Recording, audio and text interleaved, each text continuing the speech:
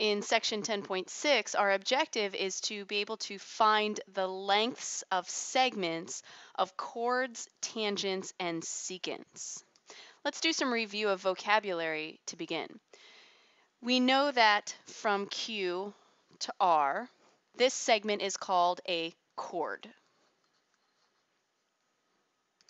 And we know if we were to label it on the side, we would write it as a segment. Segment QR is called a chord. We also know that PS, this segment right here, is a tangent if it were to keep going. But because it stops at points P and S and it doesn't keep going, we are more specific and call it a tangent segment. It is a tangent that is just a segment of a tangent, because normally we'd say a tangent is the entire line because the tangent keeps going. So we would also call PS a segment, but specify it as a tangent segment. Then we have a line that goes through the circle, intersecting at 2 points. Now I say a line because normally we see this type of line continuing in both directions and we call it a secant. But again, because it is just a segment, it starts and stops, or it has 2 endpoints, we call this a secant segment. And we can label it like we do the other ones. PR is a secant segment, segment PR. Then we have the segment that is just outside of the circle. I'm going to get rid of these dotted lines because I don't want you to think that they have to keep going. So we have this part that's sticking out of the circle right here from P to Q.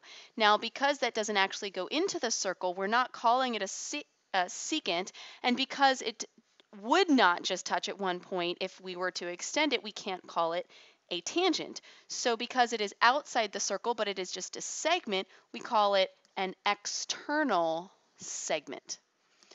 So here you see we're using vocabulary that we already know, just applying it to more specific situations. Our goal, though, is to find lengths of segments. Let's begin with 2 chords intersecting, such as chord AB intersecting with chord AD at point E.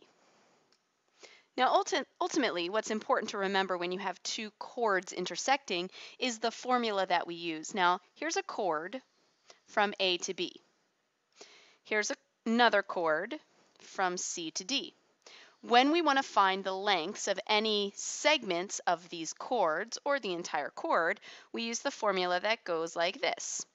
AE, segment AE from A to E, times segment BE, so the other piece of this segment. So this half, well, it's not really a half, this part and this part multiplied to each other will equal, from the other chord, this part from C to E multiplied by this part from D to E. Ultimately, you want to have this formula memorized and know how to use it. So let's highlight it, star it, do something that's going to make it stand out to you so that you remember, yeah, we need to memorize this formula.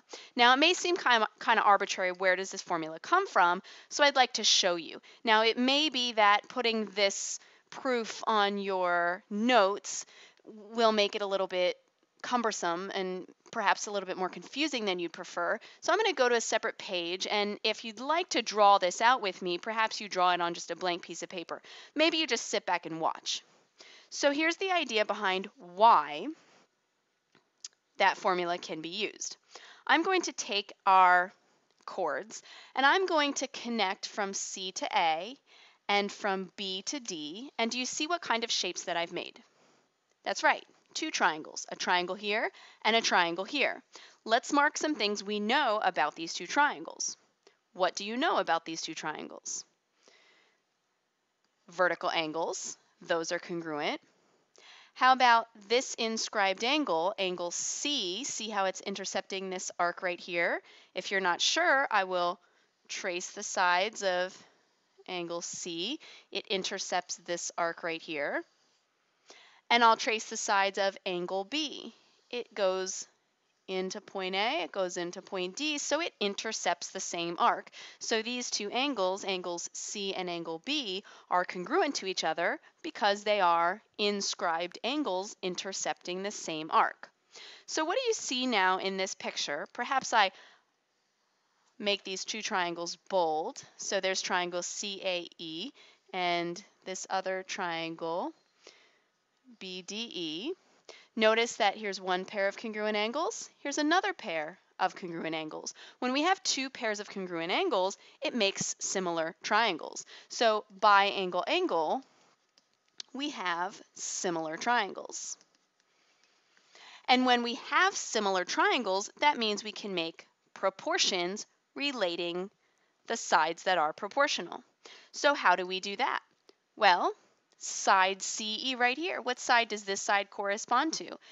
This side has the same marks as it. So CE and BE correspond to each other. I could write CE over BE equal to, so I started in the little triangle for that side and ended with the big triangle. What's another pair of sides that corresponds? How about this one? AE and DE. Those have the same markings, the single angle and the blank angle, so equals AE over DE. Well, how does that help us? How do we solve a proportion? We cross multiply. So AE times BE looks like this, equals, cross the other way, CE times DE. Look familiar? It should. That's the formula you just wrote down. AE times BE equals CE times DE. We got it from similar triangles. Now, do you want to have to make similar triangles every time? No, I didn't think so. So let's just memorize the formula. One thing I want you to notice about the formula is that that intersection point, point E, is in all parts of the formula. All of the segments touch that intersection point. Let's see how this works in some of our examples to find missing segment lengths. Find the value of x. Well, here's what I do. I see one of the chords and I take the pieces of it.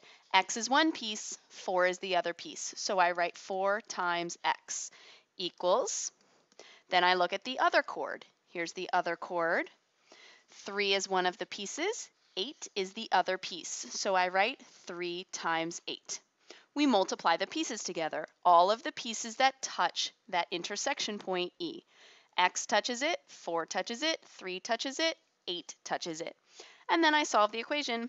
4 times x is 4x, 3 times 8, 24. Divide by 4, 24 divided by 4, 6. Would you like to try the next one on your own? Come back to the video. Here's one of the chords. Here's the intersection point. X is a piece, the other piece is x, so x times x equals, let's look at the other chord. 4 is a piece, 9 is a piece, so 4 times 9. X times x makes x squared. 4 times 9 makes 36. How do I make the squared go away? Square root of 36. Now I always, when I take the square root, consider positive or negative of the square root of 36. However, does it make sense to say x in this picture is a negative 6? No, it doesn't, because x is this length and x is this length. So just the positive value. Very good.